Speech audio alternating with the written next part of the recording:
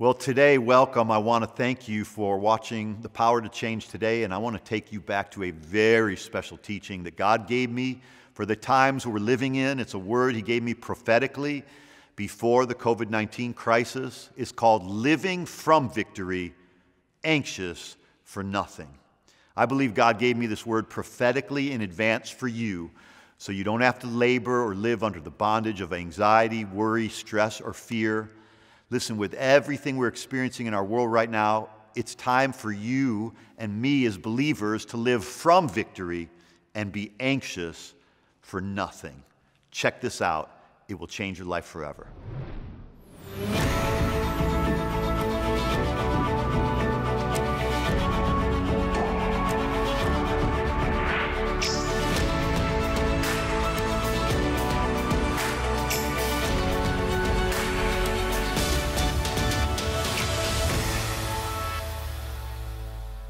Living from victory, anxious for nothing. And as we continue on our journey in our walk with God, it's really vital that we understand we don't need to defeat the devil. Now, the devil is real, and his impact in this world is real. From Adam and Eve all the way down to the people that are living today, the devil's impact is real, but Jesus has diminished the devil's power, and He has rendered death, sin, and the grave powerless.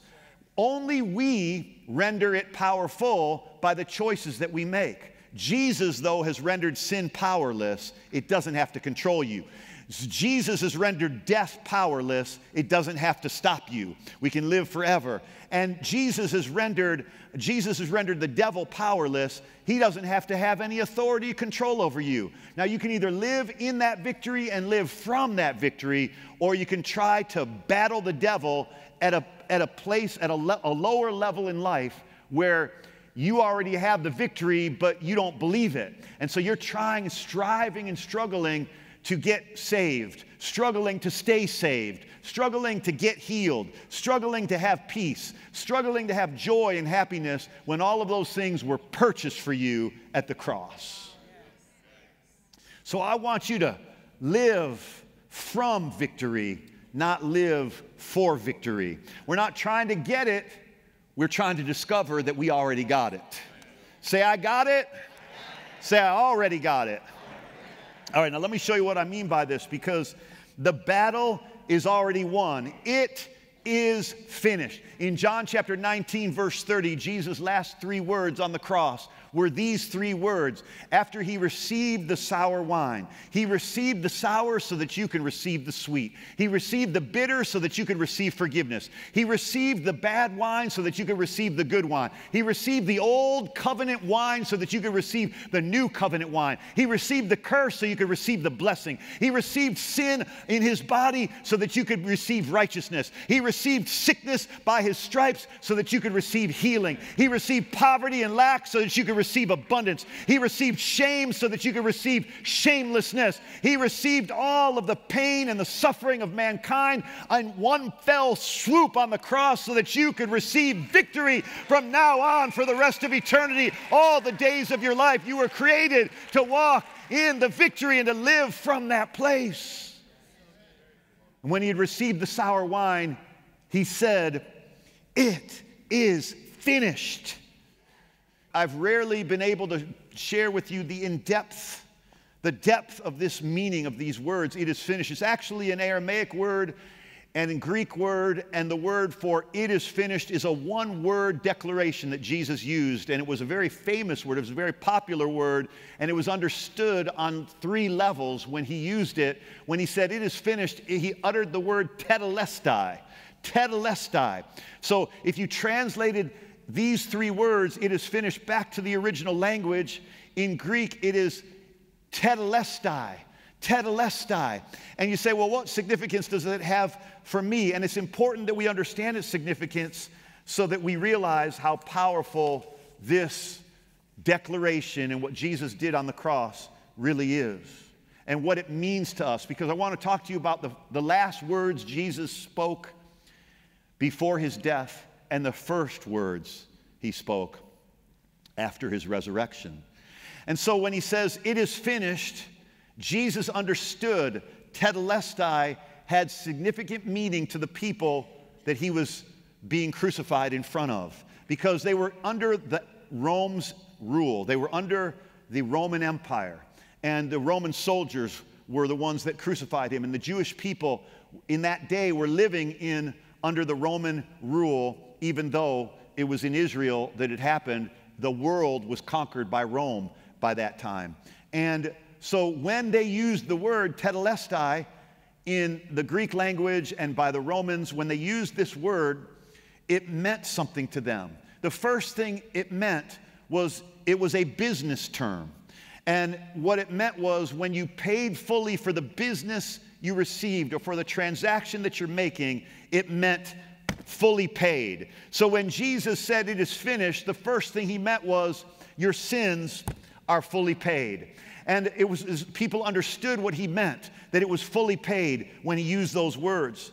And in criminal court cases, it meant your time of imprisonment has been fully served. So when Jesus dies on the cross and says, it is finished, he meant the time of bondage, the time where you are to be imprisoned for your sins has been fully served. By me dying on the cross, your sins have been completely paid and your sentence has been completely served.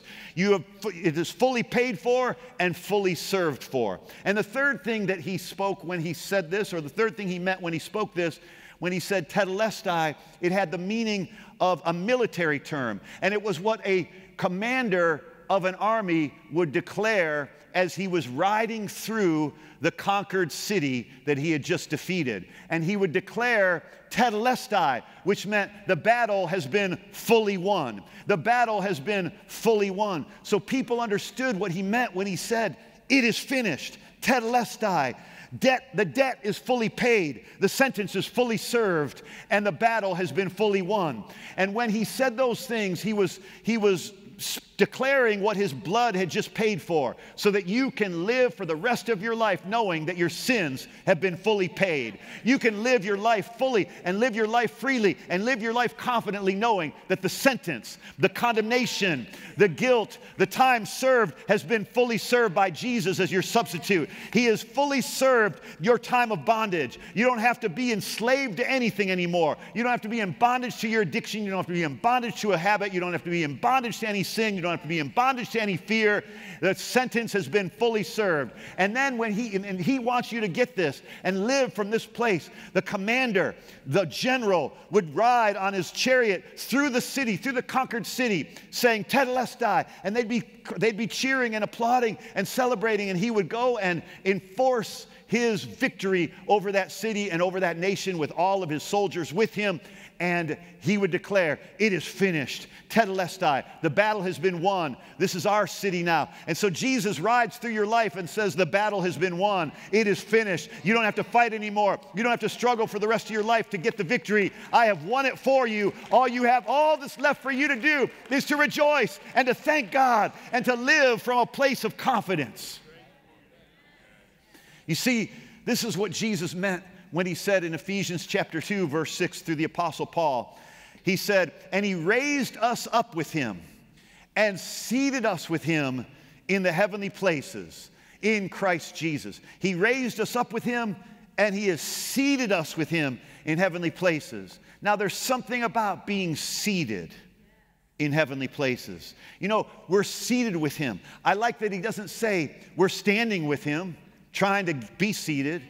He doesn't say we're fighting with him, trying to get the victory. He said we're seated with him, because you don't sit until you have the victory. You don't take your seat until the seat has been cleared. You don't take your seat until the battle has been won, till the time has been served, till the debt has been paid. You know what? If you still got to pay the debt, don't sit down. Get up and pay it. But Jesus paid for it so you can be seated. Jesus served the sentence so you can be seated. Jesus won the victory so you can be seated. And we are seated with him because sitting is a place of rest. Sitting is a place of ruling and reigning with him from our seat. We're not standing. We're not fighting. We're not running into the battle trying to get the victory. We are seated with him in heavenly places. And this is what the devil has been fighting the body of Christ for years, to try to get Christians fooled, tricked, deceived, lied to by preachers that will tell you, you better fight harder, you better praise louder, you better shout louder, because without a shout, God's not going to hear you. What is he, deaf?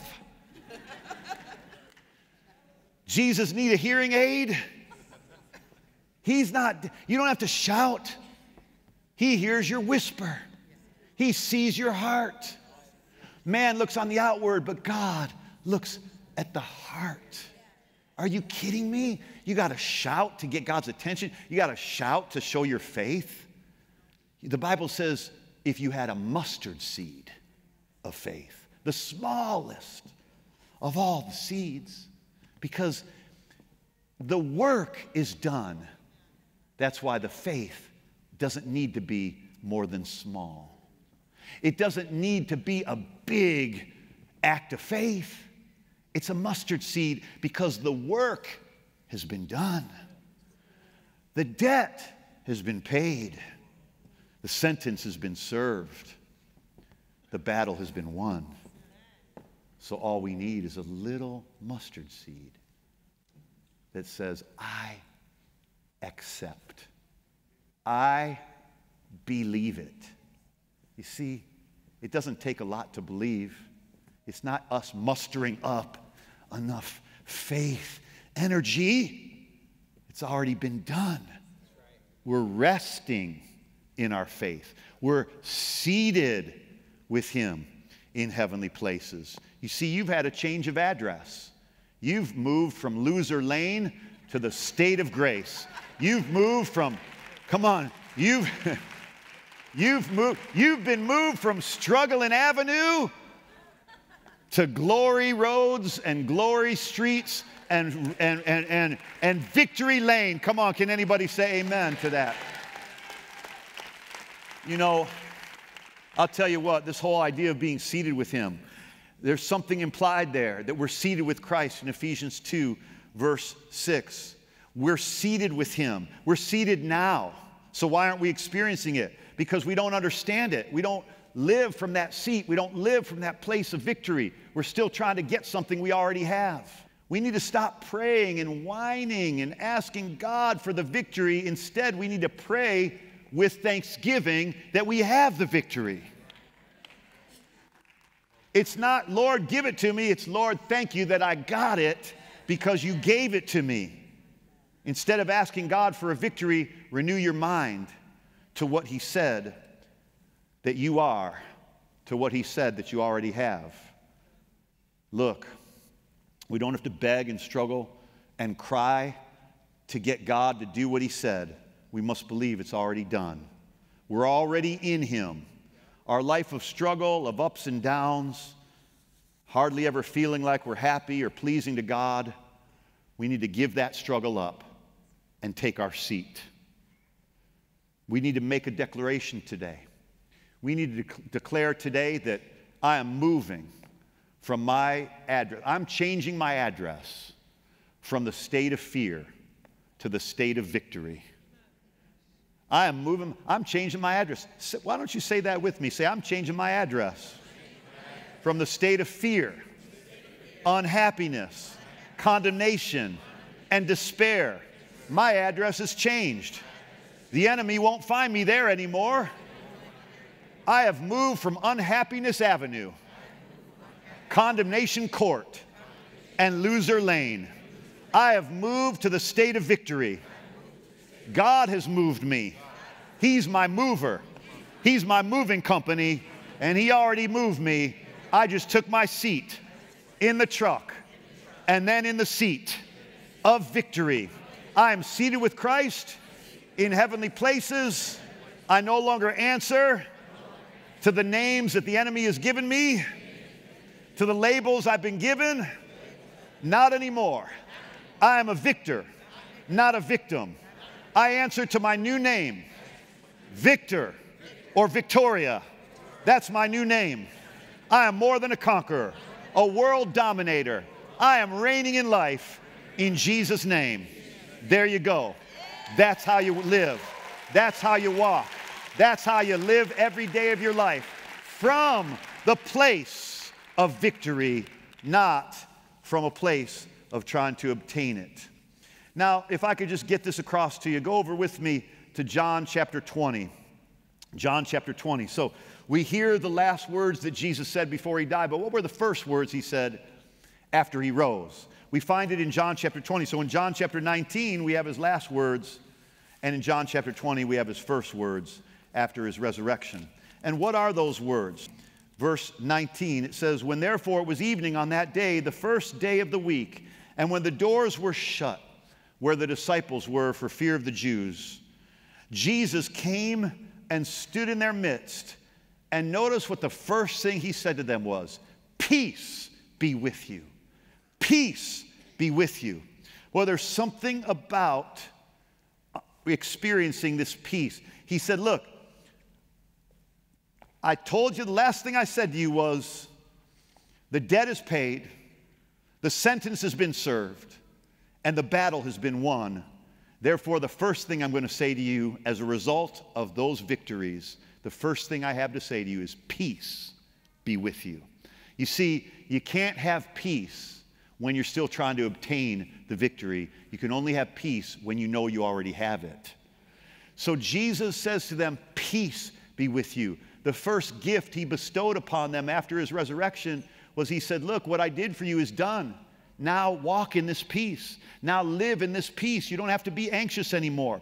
Where does peace come from? It comes from a stream of thoughts about what Jesus has done for us, what he has said to us, and what he has promised he will do for us. Listen to what I'm saying here today. Peace comes from a stream of thinking. From a stream of thinking, because you could be a Christian, be born again and on your way to heaven, but have no peace. Why? Because of what you're thinking, because of what you're meditating on, because of what you're dwelling on, what you're focusing on, what's going through your ear, in between your ears, what's going on in your head in between your ears. Listen, this is why so many Christians fail, is because they're trying to obtain and struggling for a victory that Jesus has already given. Peace comes through a stream of thoughts about what Jesus did for us, what he says about us, and what he's promised that he would do for us. You see, for example, if you think about one of the things he promised he would do for you, is it says, "My God shall supply all your need according to his riches and glory." If your mind is constantly on the fact that God will supply, you will have peace. So you could have all the money you need and not have peace. But you could have an empty bank account and have peace because you believe the promise that he will supply. You see, the peace doesn't come from the money in your account. The peace comes from your thought and your mind focused on what God said he would do, and your confidence that he will do it because he's done everything else that he said he would do. This is how to live. This is why so many people are anxious and depressed and unhappy. You see, anxiety, depression, and unhappiness, they all come from a sense of powerlessness. They all come from a sense of powerlessness. So when you're powerless, you feel anxious. When you're powerless, you feel depressed. When you're powerless, you feel unhappy. So the idea that you're powerless over your debts, powerless over the sentence, powerless over the battle, that somehow it's up to you to try to make it happen, that will bring you sadness. It will bring you anxiety. It will bring you, so we only get anxious about something because we're not certain about what the outcome is going to be. Why would you be anxious about something you're sure about?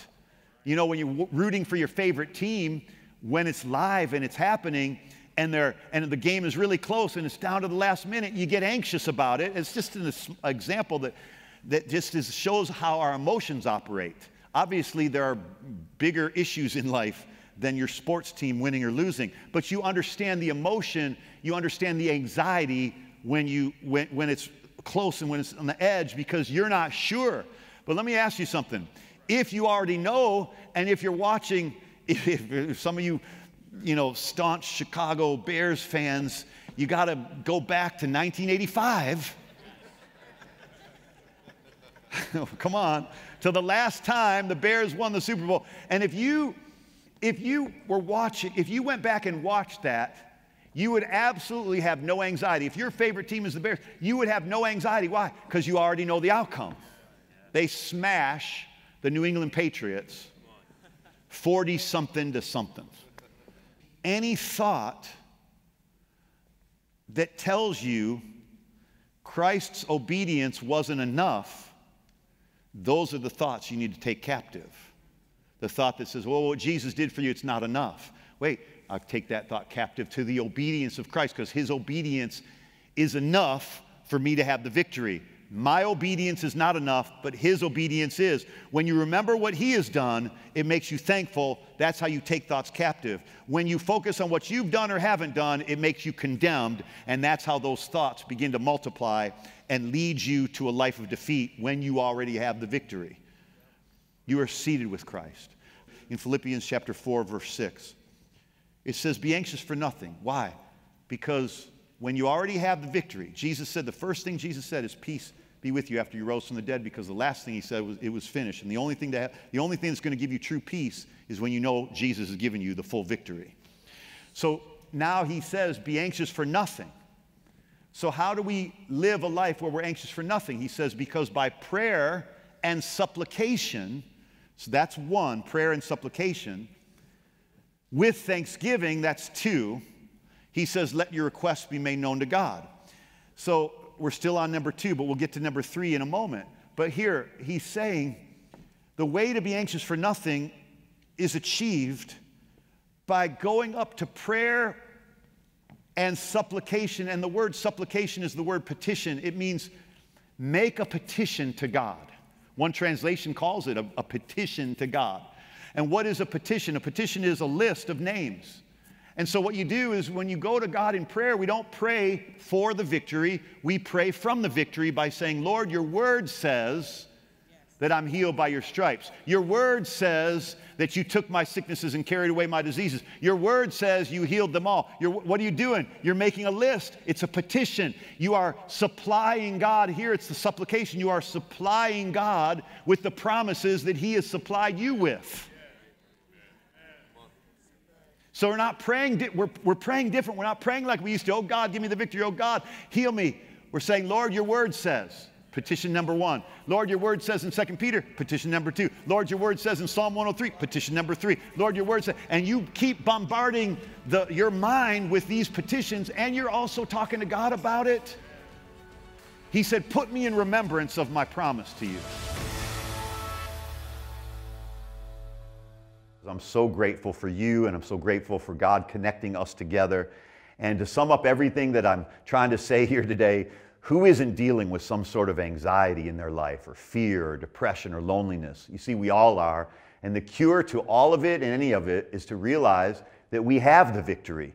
And we're living from the position of the finished work of Jesus. It is finished, tetelestai, the debt is fully paid, the sentence is fully served, and the battle has been fully won. And we need to remind ourselves that it's already done. We need to remind ourselves over and over again that we're not living for the victory, we're living from the victory. The real battle is simply to believe that. And as you dwell on that day after day, peace that passes understanding will guard your heart no matter what is going on around you. And so, listen, in order to dwell on this truth, it's vital to hear it over and over again, to reprogram our habits of worry into habits of peace and confidence. And that's why I want to send you this week's teaching and this entire teaching called Sit With Me, and it will help you get out of anxiety and crisis thinking and living in your victory that Jesus already paid for you, along with this teaching, the number one antidepressant and anti-anxiety meditation.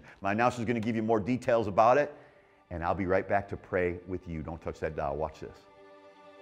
Of the 37 million people across the globe who are blind, over 15 million live in India.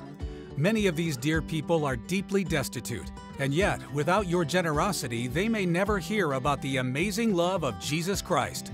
Right now, we are in production, making solar-powered audio Bibles to be given to blind people of India in their native language, Hindi, but we can't do it without your help.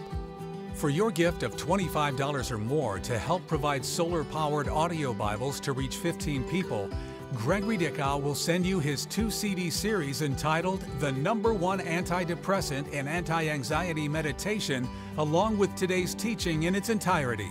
Ask for offer 1124A. For your gift of $50 or more, we will include a signed copy of Gregory Dickow's book, Fast from Wrong Thinking. Ask for offer 1124B. With an extraordinary gift of $250 or more, Gregory Dickow wants to send you your very own solar-powered audio Bible as a reminder of your support of helping him reach these precious people in India. Plus, if you call today for offer 1124C, Gregory Dickow will include his 4-CD series called Sit With Me. Please don't wait. Pick up the phone and call the number on the screen, or go to gregorydickow.tv. For a limited time, you can receive all CDs on a USB. Well, I want to inspire you, encourage you to do something in the next few moments that will last for eternity. What is it? It's getting the love of God to this world. Our love is best expressed when we get the gospel of Jesus Christ to people around this world. And we're focused this month on reaching the nation of India, and I need your urgent help today. Your love gift makes it possible for me and you to partner together to get these solar-powered audio Bibles into the hands of people that cannot see and they cannot read. This audio Bible has the entire Bible on it. It has the explanation of salvation and the prayer of salvation, and it will lead people to the Lord with your gift and me and you together partnering to get this out there. We're going to change this world one life at a time.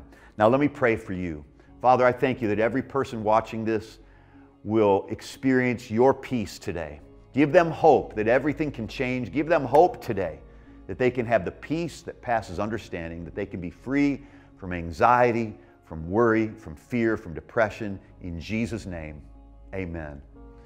Now listen, we're connected, and I want to stay connected with you. Would you join me on Facebook or Instagram? Just look me up, and I'm there, and I'll do my very best to personally respond to you if you reach out to me. And don't miss our next broadcast. Remember to set your DVR so you never have to miss one of them. And I can't wait to see you then. God bless.